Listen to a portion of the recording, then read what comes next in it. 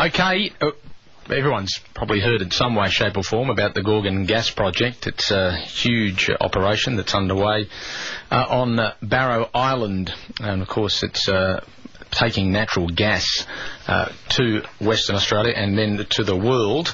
But not long ago, the Maritime Union of Australia has held a press conference launching a global campaign targeting Chevron, one of the owners of the project, for cost blowouts and delays. So we're now joined by the Union Secretary here in WA, is Christy Cain. Hello, Christy. How are you going?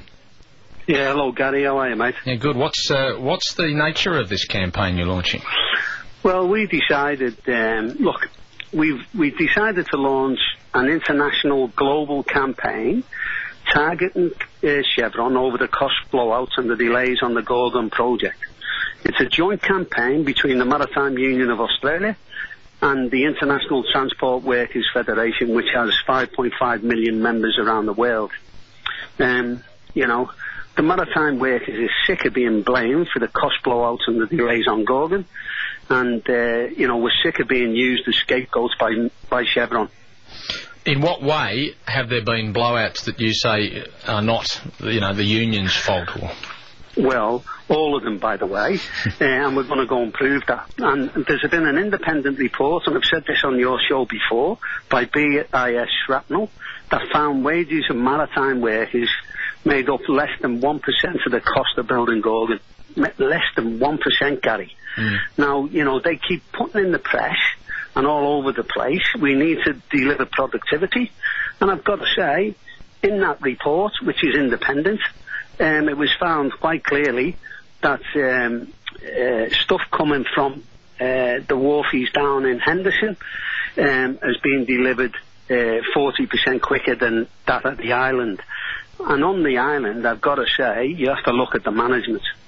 We need better management, not lower wages for workers. We're prepared to show that we have given the productivity down there. And Chevron needs to take their head out the sand. I'm sick of hearing that workers are to blame for problems on the Gorgon project when we've clearly management issues. And why the timing of it being today? What's that all about? Well, there's no better timing. There's 1,800 employer groups in the APIA conference.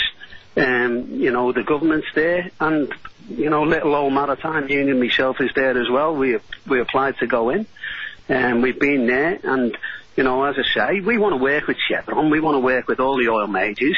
But understand, Gary, we've been asking for meetings with Chevron for up to 3, 4, 5 years, well before the project started. We've done long-term agreements that would give the industry stability, and yet they still want to blame the Maritime Union of Australia. Is this cost blowouts? I mean, don't forget it wasn't long ago that the Royal Commission into unions was called. Is this a bit of a fight back to say, we're sick of being looked on as the bad guys? Well, the Royal Commission, they can do whatever they want with Royal Commissions, but I've got to say this, mate. If you have a look at what we've done, the Maritime Union of Australia, we have worked within the guidelines of Fair Work Australia. We have had secret ballots John Howard's way, and he introduced them laws, and they've come back them ballots 100% in favour of the union. We're a small union, but we bargain hard, and collectively bargain hard, but we don't go outside the law. Has it become easy to whip the unions these days? And don't forget, we just had a Senate election rerun, and Labor's swing against it was pretty destructive here in Western Australia, and people might say that part of that is the influence that the unions have. I'm not too sure about that, mate. Look, we're open, and I've listened to that debate. I'm sure there's going to be a lot more debate within the Labour Party, and we're open for suggestions. I mean, we're not frightened of people coming in outside the union to have a say or join the Labour Party. We encourage debate, and if it makes the Labour Party stronger for that, well, so be it. And I'm sure we're going to be a player in there anyway. So, we've got nothing to fear from other people coming in, and there's going to be a lot of debate around the ALP, especially after Saturday's result. How is your membership drive going there, if I can ask? How's the MUA going in terms of signing up people for the Labour Party? Well. See, and when I say sign them up, our people understand that you need a political voice in the Parliament to have any objective in the union movement. And you got Joe Bullock. Oh, yeah, well, you know, Joe's Joe. I'm not too concerned about that. I would have liked to have seen Louise Pratt. And obviously she's still got a chance to get up there.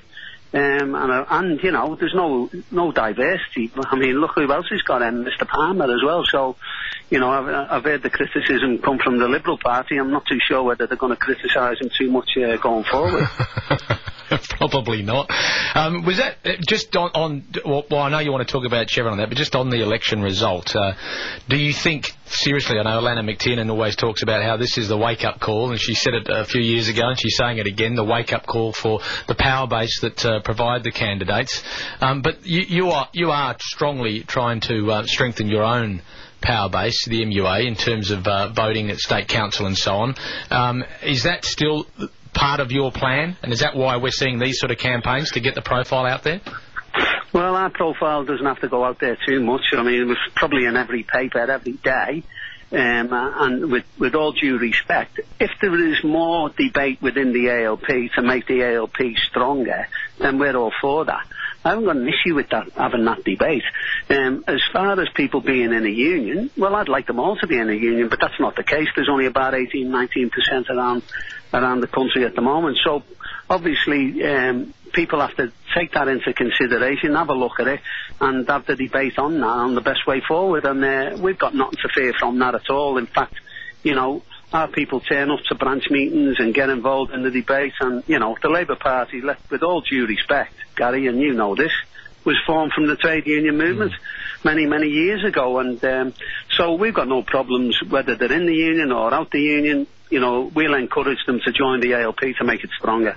All right, and this campaign that you're talking about against Chevron, or to raise awareness of some of the issues going on with Gorgon project, will they involve any industrial action? Well, the campaign will be going global. As you know, the International Transport Federation, our National Secretary is the president on that. It's 5.5 million workers. And I'm sure we'll be speaking to senior executive management in the United States, because we don't believe that senior management of Chevron know what's going on in West Australia. And it's about time, instead of us sitting back and taking all this blame for the cost blowouts, it's about time we got on the front foot and told the truth out there to the public and internationally as well. And that's exactly what we'll be doing, and we won't be stopping until we're heard. All right, Christy, you usually do get hurt. Thanks very much for joining us today. No, thanks very much, Gary, and the listeners. Thanks very much, mate. Christy Cain there from the MUA WA. They say they're sick of being blamed for issues with particularly one project, and that's the Gorgon project, which will reap millions and millions of dollars in natural gas. What do you think? He answered a couple of the questions here in relation to the Labor Party's showing at the Senate election rerun. And as he said, he would have preferred to see Louise Pratt on the number one ticket for the Labor Party, but it wasn't to be. Joe Bullock, who is a very powerful union man in his own right, going back many years, has got up there. So what do you think of that? 922 11882 is the number. It's 11:15.